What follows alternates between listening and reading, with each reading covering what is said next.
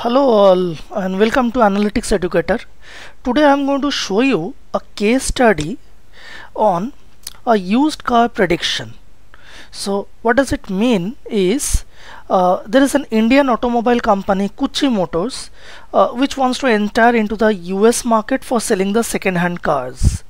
Okay, but they want to understand for a particular second-hand car what should be the optimum price which the seller should be getting it.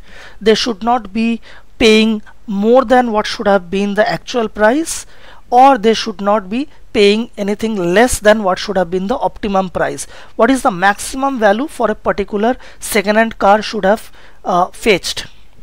So in order to do that, we have a data set. Let me show you the data. In this data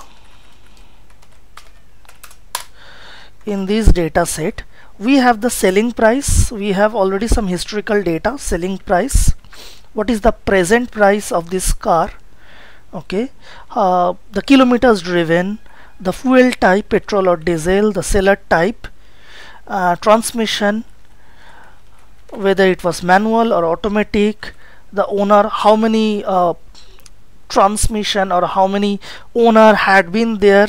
So this is the zero owner, I mean the first time it's selling from someone, or it is the second time or the fourth time. So how many owners were there earlier, number of years, so for the age of the car. So all these are given to me and I need to predict the selling price. So this is my dependent variable, the selling price, and all these are independent variables.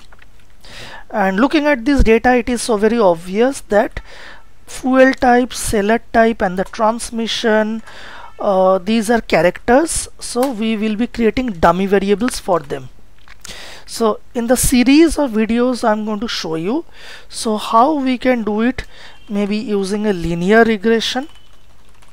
Okay, and we are going to do it everything using Python. Okay, maybe a linear regression in Python. In linear regression we have two different methods. One is scikit-learn.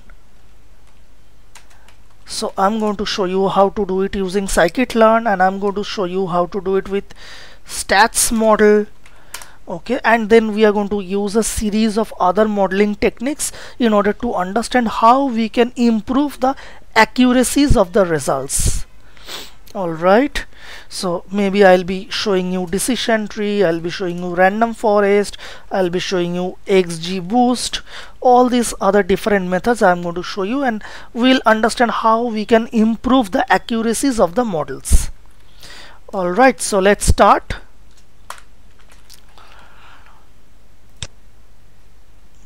Okay, we will go to Spider, not Spider, it's a Jupyter. You can also do it using Spider, but today I'm going to using Jupyter.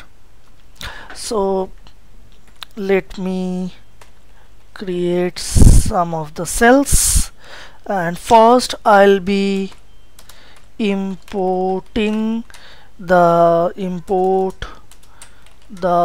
packages, import pandas as pd, import numpy as np, import os. All these packages I have imported, and scikit-learn I have not imported. I'll import it later on when I'll be using it. Alright, now I will set the path os dot change directory, and I'll be giving the path where I have kept the data set. I will be giving the path, and we need to change the slashes to double slashes. Okay, and once done, then I'll import the data equals to pd dot read underscore csv, and the name is car underscore price dot csv. I need to write the full extension, data dot head. I just want to see them. See, they have been imported properly.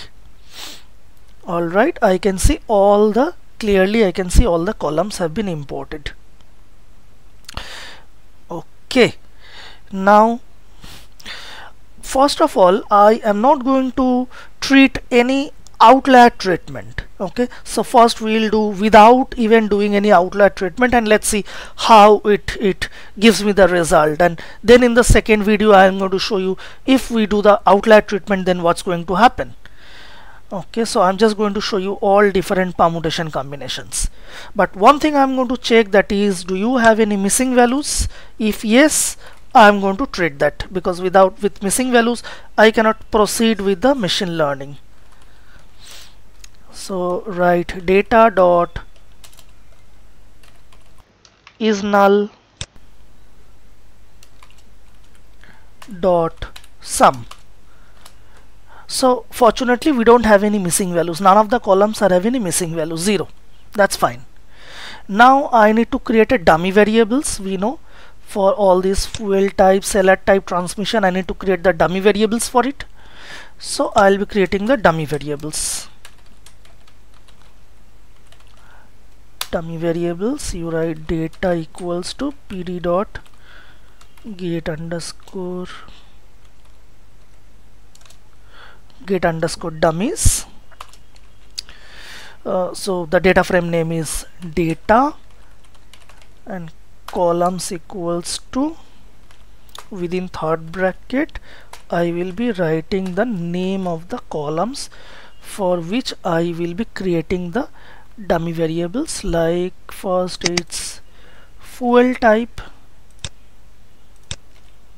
and seller type and transmission and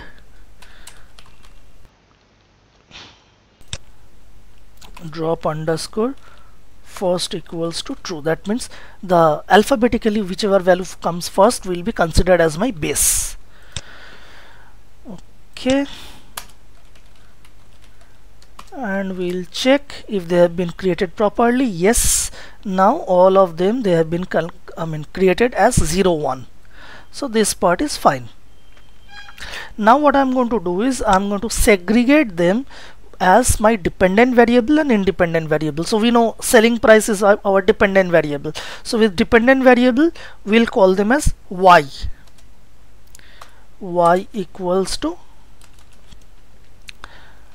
data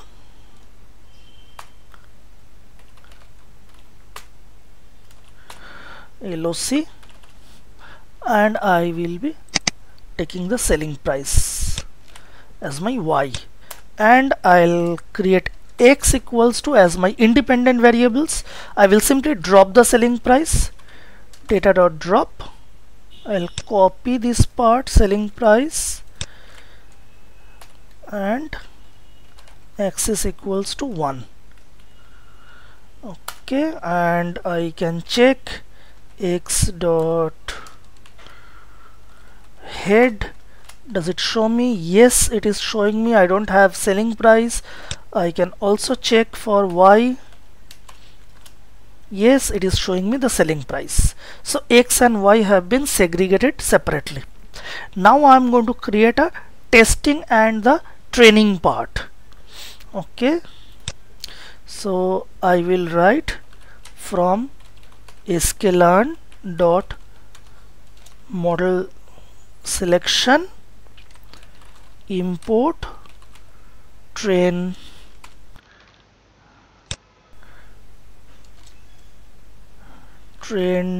test split. Okay, and I will write train underscore x. These are the data frame which will be populated. Test underscore x, train underscore y, test underscore y equals to train test split. Train test split, if you just press shift and tab, it's going to show you all the different options what we can use. So I will be giving the test size. I can copy paste it, test size. So first I'll have to write, so I'll be using this x and y what I have created, x, y, and test size equals to, let's say I'll say 0.25, means 25% will be kept into the testing and 75% will be retained as my training. Okay, it's done. Now we are going to use the linear regression. So again I will write import sklearn dot linear model. So it's actually from linear model import linear regression. Okay, and then I will write, I'll give some name to it. Suppose I give it a name as maybe linear regression equals to linear regression. This will be the short form of linear regression, and I will write linreg dot fit. I am going to use this on my data frame which I have created over here. So that is going to be my train underscore x and train underscore y. On this thing I'll be using it, and then I'll be predicting it, predict the results.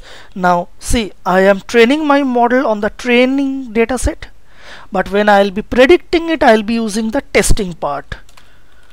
Y pred equals to linreg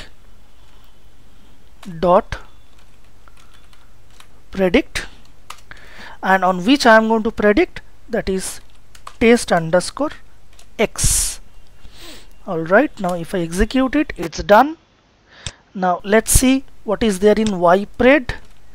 Y pred is, if I execute it, see I have a series of different results which I have predicted, and I'm going to match it with the test y which I had kept separately. Test y which I had kept separately, I'll be matching them. So I'll be calculating the map. So between my these two values, test y and the y pred, in these two things, let's see how much is the map.